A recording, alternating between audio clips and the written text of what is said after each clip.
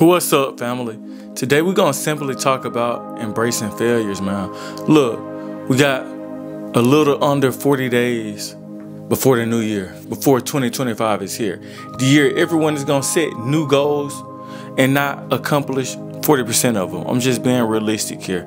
So the reason why is because you're not starting today. That's the reason. You're trying to prolong it into next year when simply the best time to start is really now. If you have a goal for next year, why not just go ahead and get on top of it right now? But the reason why we usually don't get on top of it right now is because simply, as the human race, we're just simply scared to embrace failures. Man, look, when you're embracing failure, that is essential for your growth and success. So embrace those failures, man. Don't be scared to fail at something. Or if you're not new to this channel, remember, take L's for what? Lessons, not losses. So you got to remember that. And if you are new to the channel, just go ahead and drop a like right now. Go ahead and subscribe to the channel because we talk about this weekly. So look, we got several key reasons right here why we should embrace failures. Number one, you gain learning opportunity. For the people who have graduated college and applied for a job, yeah, the college degree is really important, but what's more valuable than someone with that degree and the experience? You see what I'm saying? So just because it doesn't go your way doesn't mean that it's not beneficial. You can still succeed in life by embracing that failure right there, and guess what? Learning from the opportunity that presented itself. Just because failure happens, it doesn't highlight your life. It's other stuff that you can help understand why our mistakes and our approach didn't let that situation work out in a moment. But guess what?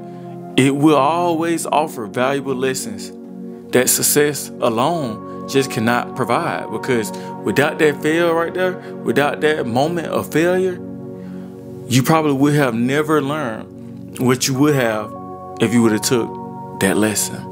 Number two, resilience building. I talk about this a lot. Building resilience is so important because experiencing failure, it teaches you how to be perseverance. It just teaches that. It teaches you how to be reserved as well. So guess what? Each time we face a setback, we become stronger and more capable of handling future challenges with greater confidence and just greater ways to be able to adapt, honestly. I'm just being honest. That's usually what happens, man. So number three, it encourages you to innovate yourself. Dig deeper in your toolbox. Keep elevating, keep grinding, keep making yourself more valuable. Those are things that it teaches you. Because usually failure or taking a lesson often pushes us to think outside the box, other than something that we're used to doing or that we have been doing our entire life. So remember that. And that leads into number four, growing. It will help you grow personally. Failure or getting a lesson challenges us to confront our weaknesses and limitations, to push beyond. It's just like working out. Rep to failure. Same thing. When you rep to failure, you are building your body to become stronger than what it was when it failed. It's real simple. So guess what? When you overcome those setbacks, it can lead to increased self-awareness and emotional intelligence. So keep that pushing. Number five, it helps you get better with your problem-solving skills and developing better problem-solving skills. When you facing failure, embracing failure, guess what? It encourages you to have problem-solving. Because guess what? Something that you want to accomplish, it didn't work out. So now you just got to solve the problem, or you gonna mope forever. Which one? Which one will you be?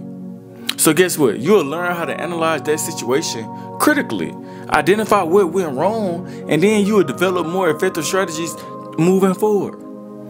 And that's really important, because that helps with your growth mindset, and it helps grow your mindset. It's really simple. So when you embrace that, it helps cultivate your mindset to growing, where we see challenges as opportunities to learn rather than threats to our abilities. Because guess what? It helps us see challenges as opportunities instead of seeing threats to our abilities. Number 7, it builds courageousness within yourself and risk-taking traits.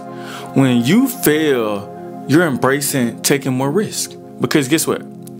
You just failed, and that was taking a risk. So you will keep on taking risks until you succeed.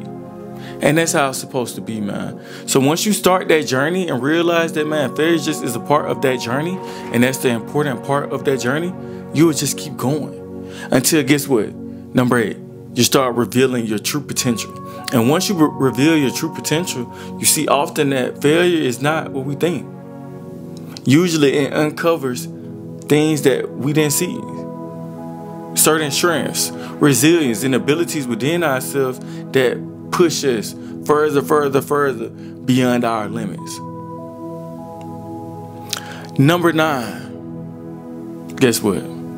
Failure reinforces the importance of persistence. It teaches us that success is often a product of continued effort, not perfection. Honestly, man, like, just think about what I just said. Just think about that for a good second. Think about it. Success is a product of continued effort, not instant perfection. How many people you know that was putting in that work for a long time and eventually they kick down the door? That's life, man. You gotta put in that work even when no one is noticing you. You gotta put in that work because eventually the lights will become brighter. But it's just like money. If you didn't know how to manage money when you got $10, how would you know how to manage money when you have $10,000 or $100,000 or $10 million? It just doesn't work like that. People think when they get something, it's like a light switch, it'll turn on and off. But in all honesty, it's all about the traits you've built before you get to that moment. That's just the simple truth, man. So we gotta realize that, be real with ourselves, and just acknowledge that. So number 10, man, it helps redefine your success. That's the final one. It embraces your failure, but it broadens your understanding of what success means.